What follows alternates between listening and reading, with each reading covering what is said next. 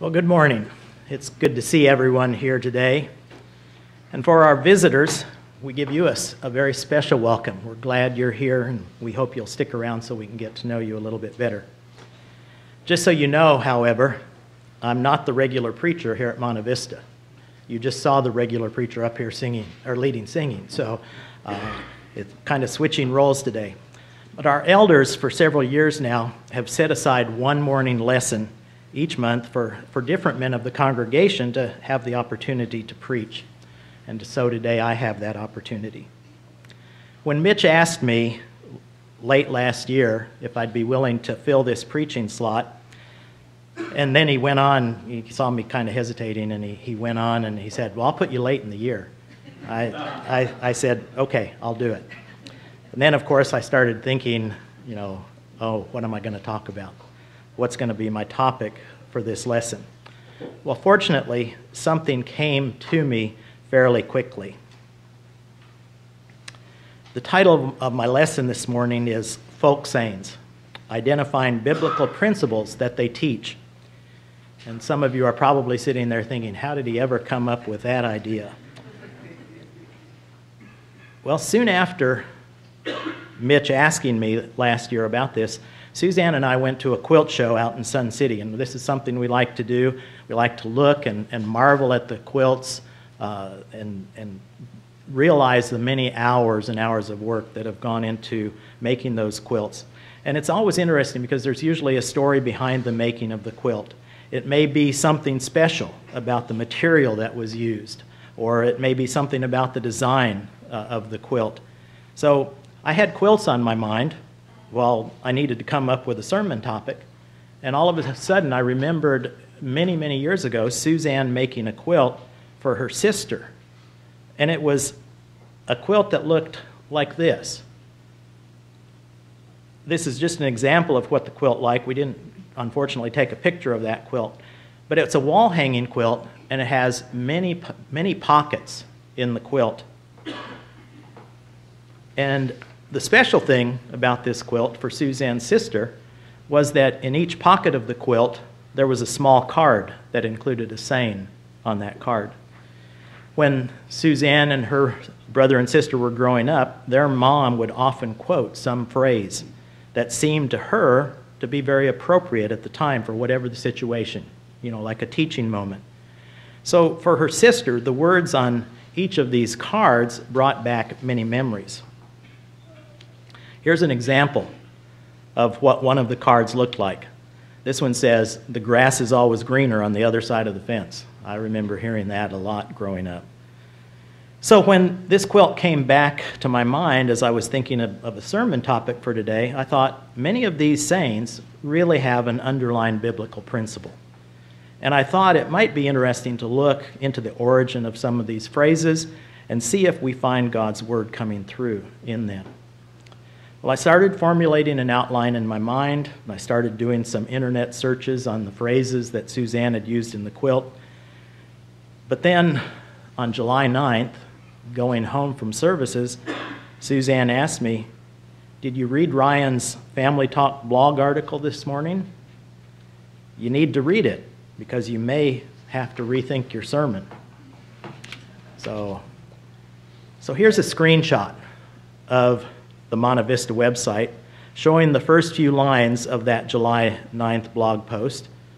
This was a really, really good two-part article, and if you haven't read it, I recommend you go back online and read it. In the first part, he wrote about a famous football coach making the statement, "This too shall pass," upon his being fired, and inaccurately went on to say that this was a phrase from the Bible. Well, later in part one of the article, Ryan talked about three other phrases that are often said to be in the Bible, but they are not. God helps those who help themselves. God works in mysterious ways, and cleanliness is next to godliness. Ryan also gave some causes as to why these mistakes are made and how we need to know the Scriptures well enough that we don't make the same mistakes ourselves. In part two of the article, he listed 5 ideas that we can follow relating to this topic. And after reading these articles, I decided what I wanted to say could really complement the article that he had written. I'm using the term folk saying, but realize there are a number of other things that you can call these phrases. In my research, I found this statement by a lady named Sheila Seachy, who runs a website called brownielinks.com that's just full of all these phrases. And this is what she wrote about the subject. Common sayings seem to be the grassroots of our American culture. If your parents had nothing to say, they always seemed to resort to some previously spoken phrase their parents said to them. But to claim that these are really American sayings is false. Our nation is a melting pot of many cultures, so the sayings represent years of generations handing them down one to another, mostly orally, with their own cultural spin. Many were told to help educate and pass wisdom down from young to old. Their motive was to teach you a message of behavior or to give you philosophical wisdom. Some come from the Bible, although are not actually word for word. Well, why is that? It's because many people did not read or write, but their preacher came around and told them the Bible. So they remembered the Bible as they interpreted the message and passed it down that way. Proverbs and sayings, they're usually short, either short and sweet, or they're short and a little bit biting. They've been defined as the wisdom of many and the wit of one. And although proverbs, sayings, and maxims may be highly believed, they sometimes contradict each other. An example is about being too hasty. There's one phrase that says, "He who hesitates is lost," and yet another advises, "Look before you leap." Well, those are contradictory. The first one says that to wisely not stop and wait before you venture forth, while the other one tells just the opposite and warns us to stop and wait before we start to venture out. So you have to decide which one will work for you. I want to look closely at 3 of the folk sayings that Suzanne used in her quilt and put in the pockets of the quilt. But before doing that, however, and so you won't be wondering, well, what were the other 22? I'm not going to go over 25, but so you'll know the other 22. I'm quickly going to go through those. First one I've already shown you, the grass is always greener. If you lie down with dogs, you'll rise up with fleas. You can't make a silk purse out of a pig's ear. As a man speaks, so is he. A good reputation is more valuable than money. A low-class man will just talk. Deeds are the hallmark of a gentleman. Great oaks from little acorns come. Honesty is the best policy. God's rain falls on the just and the unjust. A guilty conscience needs no accuser. Don't cut off your nose to spite your face. Don't waste your worry. A stitch in time saves 9. A person is known by the company he keeps. Prevention is better than the cure. Look before you leap. Take care of the pennies, and the dollars will take care of themselves. Don't slam the door. You weren't raised in a barn. Boy, did I hear that growing up. There is always someone worse off than yourself. Every cloud has a silver lining. Slow and steady wins the race. Don't count your chickens before they hatch. Don't count your chickens before they hatch. That's a good folk saying to help show the problem that Ryan talked about in his blog. It was really interesting as I started looking at this one. In 1 Kings chapter 20, verse 11, it says, "And the king of Israel answered and said, Tell him, let not him that girdeth on his harness boast himself as he that putteth it off." The New American Standard Version reads fairly closely, "Then the king of Israel replied, Tell him, let not him who girds on his armor boast like him who takes it off." The Living Bible really changes this verse. The king of Israel retorted, "Don't count your chickens before they hatch." The Living Bible, and this is what Ryan's lesson, why Ryan's article was so important.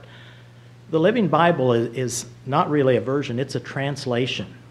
It's a popular paraphrase, It's a popular paraphrase of the American Standard Version. And things like this can be the source of many people's misconceptions of what is and what is not in the Bible. So let's move on to the three sayings that I want to talk more closely about, a little bit more closely. There are several different versions of this saying. Idle hands are the devil's workshop, and idle hands are the devil's tools. These are the two most common. And just like don't count your chickens before they hatch, this phrase is also in the Living Bible, the paraphrase, which is a very popular publication. Proverbs 16, verse 27 in the New American Standard says, "A worthless man digs up evil while his words are like scorching fire." But yet the Living Bible reads, "Idle hands are the devil's workshop. Idle lips are his mouthpiece." So what's the origin and the meaning? The origin of this saying is really unknown, but it's believed to be from very ancient times and is believed to have biblical roots. There was a Latin phrase that has been found with a similar meaning that is attributed to a man named Jerome, who is best known for translating most of the Bible in Latin. He also wrote commentaries on the Gospels. The first English use of this saying is found in a very famous author, Geoffrey Chaucer's The Canterbury Tales. The meaning of this phrase, of course, is it's a warning that not being busy doing good can really lead us into trouble. Well, looking at what the Bible says about idleness, we find some very specific instructions. The Bible teaches us that those who are idle are easily led into sin. Let's look first at 2 Thessalonians chapter 3, verses 6 through 11. 2 Thessalonians chapter 3, 6 through 11. And we find a warning against idleness. "Now we command you, brothers, in the name of our Lord Jesus Christ, that you keep away from any brother who is walking in idleness and not in accord with the tradition that you received from us. For you yourselves know how you ought to imitate us, because we were not idle when we were with you, nor did we eat anyone's bread without paying for it. But with toil and labor we worked night and day, that we might not be a burden to any of you. It was not because we do not have that right, but to give you in ourselves an example to imitate. For even when we were with you, we would give you this command: if anyone is not willing to work, let him not eat. For we hear that some among you walk in idleness, not busy at work, but busybodies."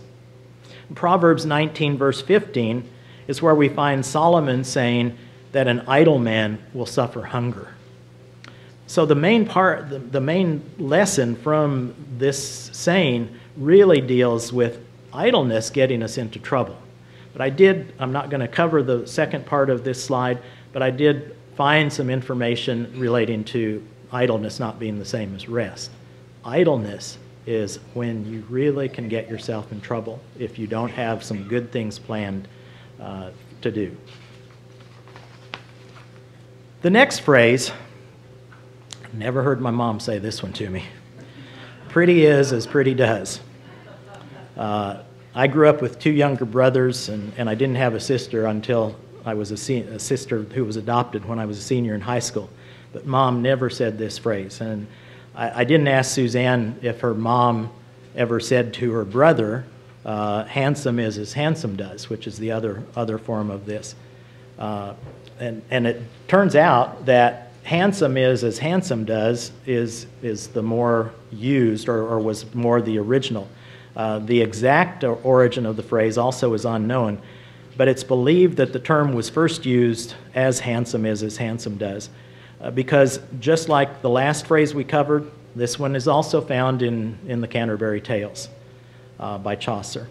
In 1766, in the preface to a book titled The Vicar of Wakefield, the Irish writer Oliver Goldsmith wrote, "Handsome is that handsome does." And I found a number of places where the word "that" was substituted for the word "at." So pretty is as pretty does, or pretty is that pretty does.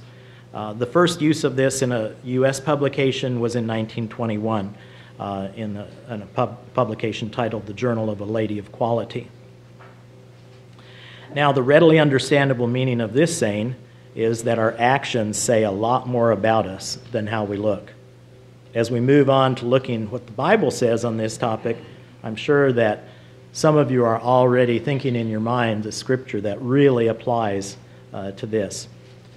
Remember Samuel being instructed to anoint a new king over Israel because of God rejecting Saul as the king. You'll remember that the new king was to be one of Jesse's sons. So in looking in 1 Samuel chapter 16, I'm going to start reading at verse 4 instead of verse 7. 1 Samuel 16, verse 4. Samuel did what the Lord commanded and came to Bethlehem. The elders of this city came to meet him, trembling, and said, "Do you come peaceably?" And he said, "Peaceably. I have come to sacrifice to the Lord. Consecrate yourselves and come with me to sacrifice." And he consecrated Jesse and his sons and invited them to the sacrifice. When they came, he looked on Eliab and thought, "Surely the Lord's anointed is before him." But the Lord said to Samuel, "Do not look on his appearance or on the height of his stature, because I have rejected him. For the Lord sees not as man sees. Man looks on the outward appearance, but the Lord looks on the heart."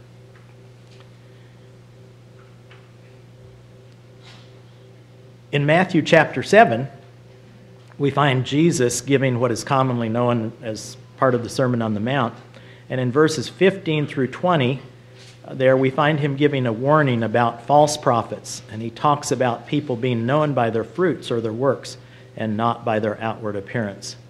So Suzanne's mom was teaching them a lesson when she'd say, "Pretty is as pretty does," that your actions say a whole lot more about you than how you look. Well, let's look at the final folk saying that I want to cover. "See a penny and pick it up, and all the day you'll have good luck." Actually, this was the saying that my mom used as I was growing up. My mom didn't really believe that she would have good luck if she bent down to pick up a coin, and she certainly didn't think that bad luck would come her way if she left the coin laying on the ground. But picking up coins that were just left laying there on the ground and no one was around, they were fair game to my mom. She started doing this when she started doing a lot of walking years ago around the small town where we lived. Her plan was to save all the coins that she found and put them in a special account that she set up in the credit union. And that's what she did. She picked up coins, and the money was never taken out of the account until she passed away several years ago. She always joked that this account was her legacy to her children, to her sons and her daughter. But this is not the saying that Suzanne put in the pocket of the quilt to her sister. That's because their mom used one different word in that folk saying, in her folk saying. Suzanne and her sister grew up hearing their mom say, "See a pin and pick it up, and all the day you'll have good luck." Now, they both knew that the saying other people used referred to a penny rather than a pin. But their mom was using pin. So they grew up thinking that because their mom did a lot of sewing and sometimes dropped pins, this was her way of encouraging them to help their mom keep the pins picked up off the floor so they didn't get stepped on with bare feet. So which folk saying is the oldest? See a penny or see a pin? Suzanne and I were both just really amazed because we just knew that Suzanne's mom was changing that word, and she was the only person that was changing that word. Well, we came to find out that see a pin and pick it up is how this originally started. It was a saying see a pin and pick it up, and all the day you'll have good luck. That was used in nursery rhymes. The exact date of this is unknown, but it is positively known that a version of the saying was known to be an old proverb as early as the 17th century. And then we know this because of a diary that was meticulously kept by a man named Samuel Pepys, who was in England. He was administrator of the Navy of England, a member of Parliament, but he's most famous for a diary that he kept. And he kept this diary very, very meticulously for 10 years. His entry on January 2nd of 1667 included the following. This day at Whitehall, I overheard Sir W. Coventry propose to the king his ordering of some particular thing in the wardrobe, which was of no great value, but yet, as much as it was a profit to the king and saving to his purse. The king answered to it with great indifferency, as a thing that it was no great matter whether it was done or not. Sir W. Coventry answered, I see that your majesty does not remember the old English proverb, he that will not stoop for a pin will never be worth a pound. Well, this shows that the idea, if not the precise current wording, is known to be an old proverb, was known to be an old proverb at that time. My research as I went through this found that pins were very expensive in the Middle Ages.